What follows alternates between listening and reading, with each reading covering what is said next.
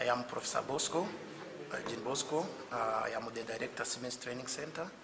I am here to present one of the projects. We are working on the Industry 4.0. This is digital twin technology, whereby we are using elevator to be able to see how can you use a digital twin technology in the security system, whereby you have an elevator.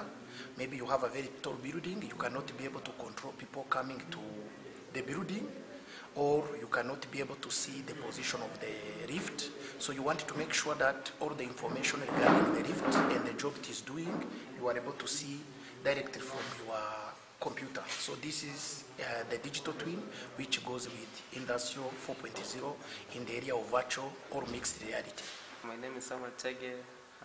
I pursued mechatronics in BSc in Mechatronics Systems, and I also did Siemens mechatronics system until to professional level.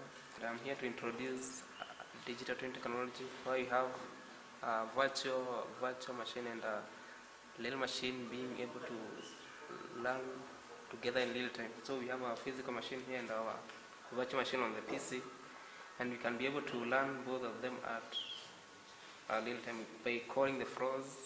If you look at the physical machine and the real machine and the virtual machine, sorry, you will see that they are all going simultaneously. My name is Andrew Kibor.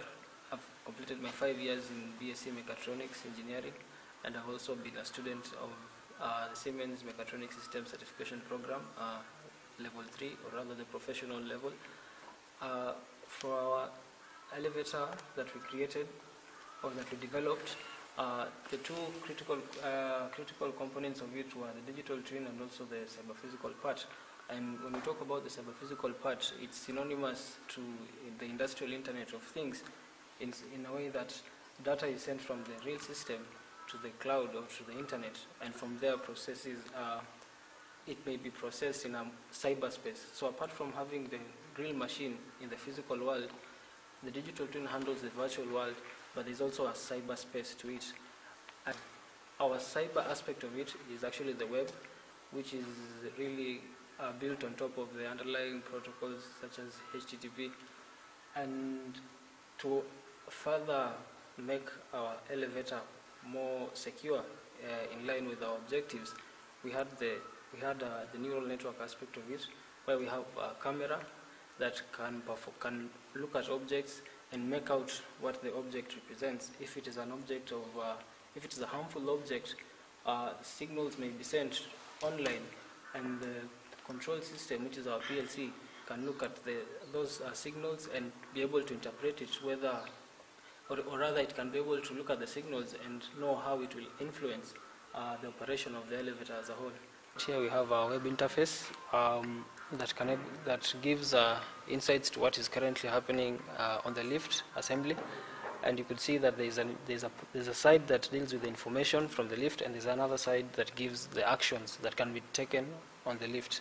Currently, we see we are in the first floor, and in order to go to the next floor, we can click the second floor button. Now the lift moves to the second floor. To go to the third floor, we can still click the third floor button. And also we have the emergency button and disable button. With the emergency button, the lift will be halted and its operations will be disabled. And with that, a red light will be blinking at a frequency of 2 Hertz. And so when I click it, the light is blinking, as you can see, and I cannot call any other floor, as you can see.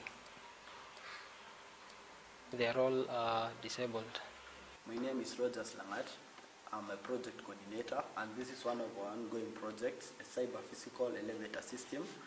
This project was inspired by Industry 4.0, which is a new phase of industrial revolution, which focuses mainly on interconnectivity, automation, Internet of Things, and digital twin technologies and other areas.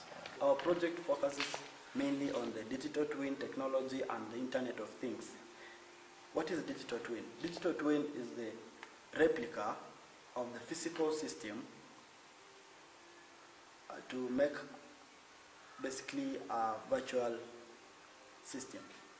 So by bridging the physical system and the virtual system, the data is able to be transmitted seamlessly, which now enables the virtual system to exist simultaneously as the physical system runs. And what's the importance of this in our project? We had about 4 major objectives of this project.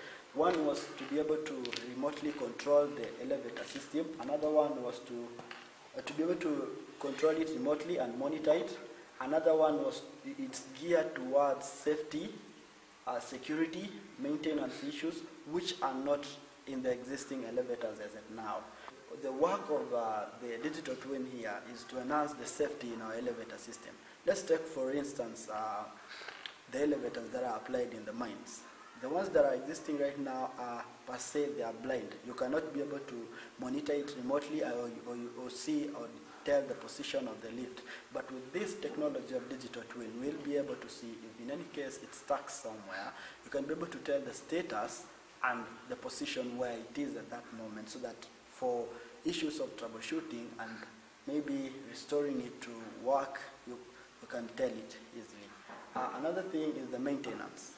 Our system is able to log data, which now in case of any fault, a technician or any other person that is coming to correct the fault can be able to trace the error and tell the time and the kind of error, and now it will be easy and flexible for the maintenance and the troubleshooting of this system.